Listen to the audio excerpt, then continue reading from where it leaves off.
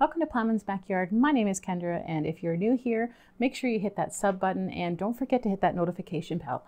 Lots of people forget to hit that bell, and that's what lets you know when new videos are coming out and that you can see them right away. Anyways, today we're going to be talking about green clay. I'm sure a lot of you have heard about green clay. A lot of people use it for masks for their skin, for impurities, for tightening and toning their skin. Today we're going to use it in a little bit of a different method. This is definitely something we love to have on hand. We bought this, I want to say like 4 years ago, and there's still so much left of it.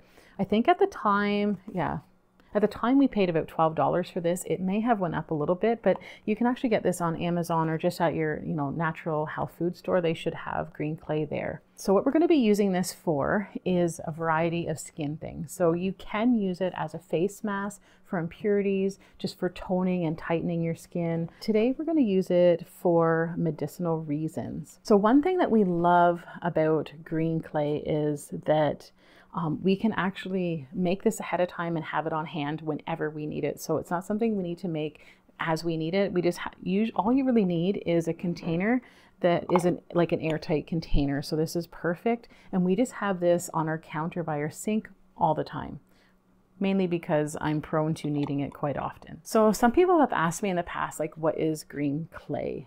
Essentially, it is minerals, iron oxides, and composted organic matter such as kelp, seaweed, algae that contains chlorophyll. And what it actually does, it is negatively charged ions in this, and it draws in positively charged ions from your body, such as impurities, toxins, and heavy metals. And that's why people tend to put it on their skin, because it will draw those impurities out from the skin.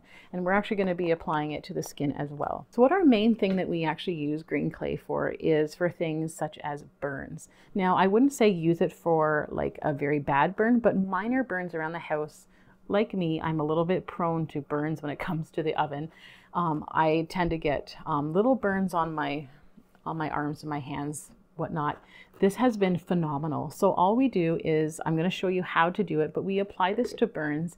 It soothes the burns so much that it actually, you can feel the burning sensation go away, and it actually prevents scarring. So we love this for burns. The other thing that I have used it for, we have lots of raspberries, blueberries, haskaps, currants, tons of berries around the home, even grapes. We grow grapes, and there are tons of wasps around. And in the summertime, when it comes time to harvest those fruits, I tend to get stung a lot. And this is really great to apply to bug bites and stings. And it actually, when you apply it, it stops that pain from a sting right away. So it actually just draws out those poisons of things from their insect bites or stings, and it stops the pain, and it does really well. It's really easy. All you need is some green clay, and it's powder actually, and you just need some water and an airtight container and then something to mix it with. This thing goes so far, so you don't need to buy like a huge container of it. And this is what it looks like. It's just a powdery substance, and you don't even need a lot. So I'm just going to go ahead. We're going to put it in the container. As you can see, there's not much there. And I'm just going to add a little bit more just so you can see it a little bit better. And there it is there. And then all we need to have is some water. It doesn't matter if it's warm or cold. And all we're going to do is just going to add a little bit at a time, because you don't want it too runny. You want to make a paste with it. And just adding a little bit. Even that might be a little bit too much. I don't know if you can see that. Yeah, I think it is a little bit too much water. So you don't need much at all. But the nice thing is no matter how much you do make, it lasts forever on the counter. So I'm going to go ahead. I'm going to add a little bit more of the green clay. And a lot of the things that we use around here for natural remedies are home remedies. For one, they're inexpensive, and for two, they're really simple to make. I'm just gonna add a couple more scoops there. Basically, you want it so that when you're putting it on your skin, it's not gonna like drip off. So when you do leave it on the counter, it is gonna dry up. It's gonna be cracked and completely dried. So all you need to do when it gets to that point is just add a couple little drops of water and get that paste built back up. It just lasts. It's not, if you can see it, it's not too bad, but I would like it a little thicker than that. A little scoop, this should do it. I think it should do it. Oh yeah, it's definitely thickened up. This is I don't know if you can see that now. That's kind of what you want it to be like. Now, definitely like anything else, if you've never used the green clay before, definitely test it on a small part of your skin just to make sure that you're not going to have any reactions or allergic reactions to this. So, I mean, that goes for anything new that you try. Always try it in small amounts first, just as a little test to make sure that you can use it in larger quantities on your skin. All right, so I'm just going to show you here another few things we like to have around the house. Now these are just from the dollar store, really cheap. Again, you don't need to be expensive when you're using natural remedies. So basically something like this would come in really handy if you had like a larger spot that you wanted to put it on. Just having some like gauze and stuff around. It doesn't get your clothes dirty and it doesn't rub off your skin. It's just something to protect it and to keep it there and hold it in place. So gauze, again, $1.25 from the dollar store, and then just some tape just to keep it in place. Or you could use a paper towel, just cover it up and put tape over it as well. For the most part, I don't typically need to do that unless it's like a burn, like I said, where I would have like a long sleeve shirt or something on. So most of the time, what I do is when I put it on my skin, I can just show you here kind of what I do.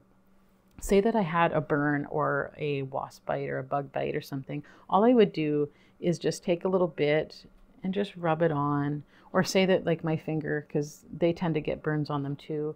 You just do that. Sometimes they get stings on them too, and you're just going to rub that on there like that. And that's basically all you're going to want to do. Put like a thick amount on the spot that's actually hurting or has been affected by a burn or something. Like I said, if you're having like a large severe burn, definitely go to the hospital. Don't worry about applying this. But for those like everyday little burns that you get from using your oven or something like that, this is perfect for it. Anyways, you just want to leave that on, and all that I do, if it's on my hand or somewhere, like if I'm wearing a short sleeve shirt, I'll just leave it like this and it'll completely dry out and it'll actually just flake off. One thing about this green clay, it's cool. It actually soothes any pain that you might have. It's also been known to stimulate circulation and just kind of bring the blood to that area and help heal it. The other thing is that people have been known to put it on their like sore muscles, and because of its cooling and soothing effect, it's been known to help relieve some of that discomfort with their muscles. This one here, just because I don't have so much on it, it is drying up. What I would do, say if I had a burn or insect bite that was hurting, I would leave that on, and if you're not feeling the pain go away right away, I would just let that sit there a little bit, and then I would wipe it off and reapply it until you feel the relief and no pain with that burn or bug, like the bug bite. So if you're at that point and there's no pain, I would just leave it on there until it completely flakes off and just wipe it off. And that is all that there is to that. You don't really need to reapply it again. The only time, like I said, that I do reapply it if I still feel the pain afterward. That's how simple it is. And like I said, just kind of leave it on your counter. You want to leave make sure it's in an airtight container on your counter, and then the next time you need to use it, especially, you know, if you're cooking and you burn something, just add a little bit more water and just add it to your sore, and that's just how easy it is.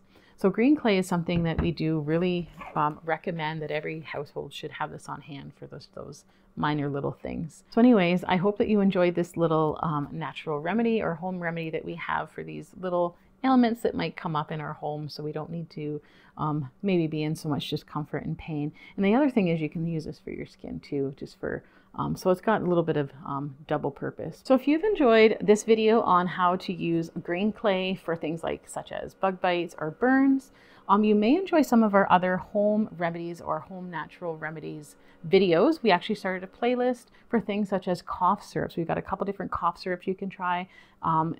Really easy to do. Plus, you already know what's in them. There's no chemicals. They're just home-based remedies for cough syrups. There's also other things that we have there as well, such as poultices, and we'll be continuing to add some home remedies to share with you as we go ahead and use them. So please, if you're wanting to see these videos, make sure you subscribe and hit that notification bell so that you can see these great natural home remedy videos coming out as they come out. And thanks for joining us here once again at Ploughman's Backyard.